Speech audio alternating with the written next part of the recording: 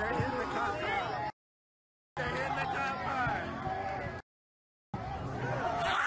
Oh my God! Oh my God! Oh my God! Oh my God! Oh my God! Oh my God! Oh my God! Oh my God! Oh my God! Oh my God! My name is Sarah Jones, Sarah-Jones. And were you out here with your kids, or? Yes, my children. And what were you doing out here? We actually live here, so we had heard the noise from upstairs.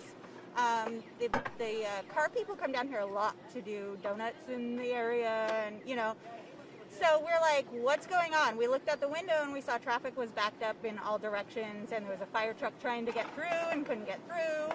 So we came down to see what was going on, and we were standing on the corner of 9th and Pacific, and there's still, I would say probably like at least 10 different cars taking turns, like going into the intersection and doing the donuts. And so it took a while for the cops to get here, but the first officer on the scene was trying to go through the crowd here, and I don't know if he panicked or what, but his car was surrounded, and I turned my back for 1 second, and when I turned it back around, I saw the cop car roll over a mountain of people.